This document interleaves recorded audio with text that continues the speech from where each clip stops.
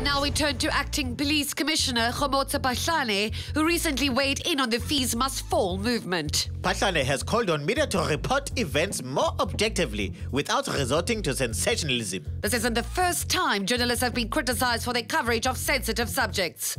Has sensationalism become a reflex? I want you to look at the card and tell me what you see. Bread pans in a fiery inferno. A man bites possessed apple, dies young, leaving 2 innocent children. Self-riding bicycles a reality. Millions of cyclists out of work.